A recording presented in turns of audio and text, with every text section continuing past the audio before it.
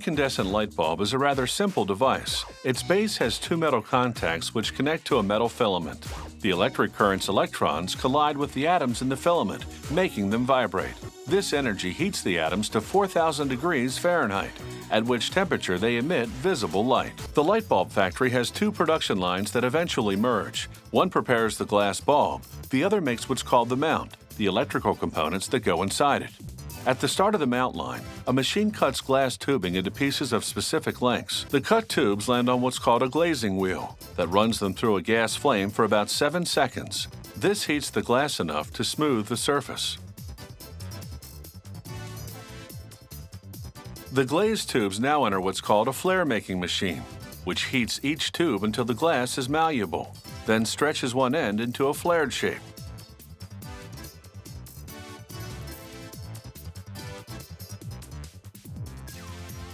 The next machine loads 2 copper lead wires into the flare end. Then it inserts a thin glass cylinder called the exhaust tube. A trip through a series of progressively hotter flames softens the tubes. A press then moves in to squash them, encasing the wires in glass. At the same time, the machine makes a tiny hole in the glass in between the wires. This is to later remove air from inside the bulb. It'll exit via the exhaust tube through this hole. Next, the machine separates the lead wires and forms the ends into hooks.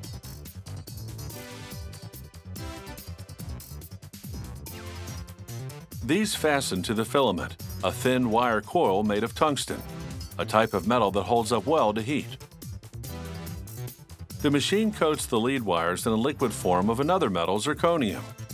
This lengthens their lifespan by making them more resistant to moisture inside the bulb.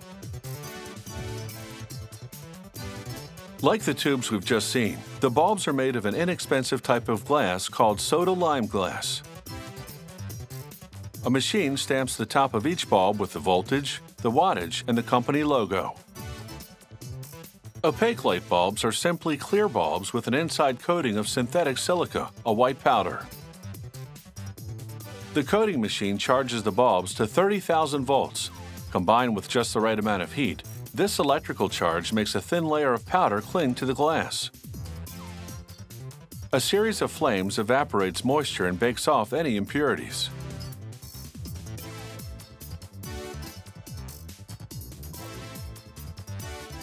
As the two production lines merge, a bulb goes over each mount. Torches then fuse the flared end of the mount to the neck of the bulb. Arms move in and mold the neck to fit inside the bulb's aluminum base. The next machine vacuums out all the air in the bulb and replaces it with pressurized argon gas. This inert gas will resist heat buildup, helping the filament last longer.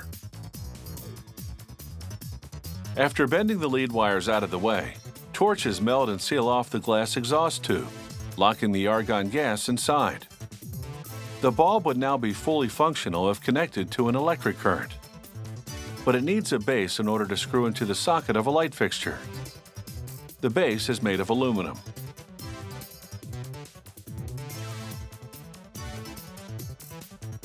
This machine inserts one of the bulb's lead wires through the middle and solders it in place. It then spot welds the other wire to the side. The result, 2 base contacts to line up with 2 socket contacts.